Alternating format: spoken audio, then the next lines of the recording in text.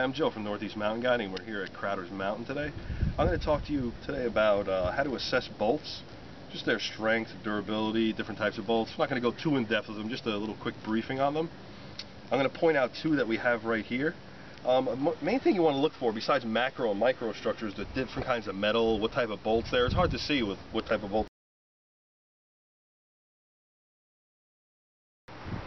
If we look at this bolt here, it's a Metolius, the clip.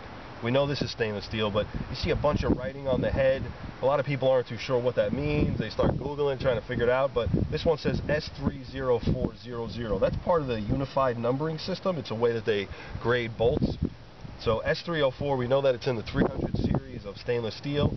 The 00 is the alloy. That means it's chromium, nickel, and steel. It's rated for outdoor use. It's stainless steel bolt. This is perfect. If you look at this bolt here, again, the clip is petzl, so we know it's stainless steel, but the bolt here, look at the rust on the head. You can barely make out what type of bolt this is, but we do see 3 slashes, which means that it's a medium carbon steel bolt. This is not a stainless steel bolt. They do make a stainless steel grade called an 18A. That means it's 18% chromium and 8% nickel, which is rated for outdoor use. And they also make one that's coated in zinc.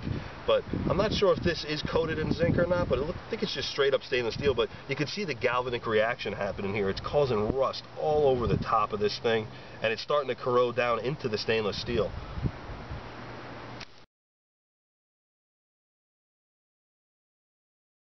Here we have another bolt. This is a petzl nail drive. It looks like this before it goes in, but something was wrong with the macro structure of the rock here, because if you look down, you can see that this head, that it's driven all the way down into the shaft of the bolt, which means the macro structure was bad, or the person who said it didn't know what they were doing. When you're placing bolts, you're assuming responsibility for everybody that climbs after that on that bolt. So if you don't know what you're doing, don't place a bolt. But to assess this bolt I would not clip into, just for the fact that the pin in the middle is all the way set down, which means the hole was too big, macro structure's bad. There's many things, so you want to look at that. If you see these petzl nail drives, you want to make sure that the head is flush with the beveled inset inside the bolt head here.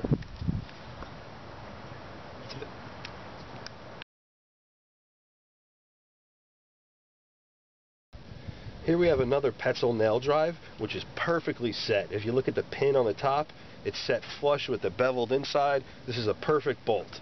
Macro structure to me looks good. Again, we can't really tell what the micro structure of the hole that was drilled, but look for quartz lines, stuff like that. This type of rock here is some type of quartzite. I'm not sure, kyanite or something like that. But this bolt is very good. Petzl nail drive, person said it properly.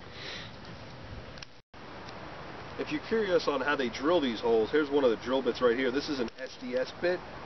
This is a 1/2-inch bit. SDS stands for Special Direct System, which is, it was derived from a German term, which pretty much meant insert, twist, and stay. But the Bosch company patented it, and they've been making bits for years. They make power tools and stuff like that. But it's the same type of bit you're going to be using. We're talking about bolt. Most of the time you're going to come across a bolt coming out with a nut on top. Again, just look for the metal types. Make sure it's stainless steel. You can usually tell by looking at it. It has a shimmer to it. If it's zinc, it's rated for outdoor use, but make sure that it's for the purpose. We have one here. This is a compression type. This is a nut on the top. This one's zinc. This is zinc coated, which means steel. It's called galvanized. It goes through a process where they dip it in some acid baths. They dip it in hot molten zinc, and that's it. But zinc, when it corrodes, it gets like a white film on it. So you're going to notice that right away. So you can tell. But this type of bolt basically has a cone on the end. And it just pulls it up through and just compresses against the rock. And that's it. Again, I'm Joe from Northeast Mountain Guiding. You can visit us on the web at www.northeastmountainguiding.com. And that's our bolt assessment video. Keep climbing.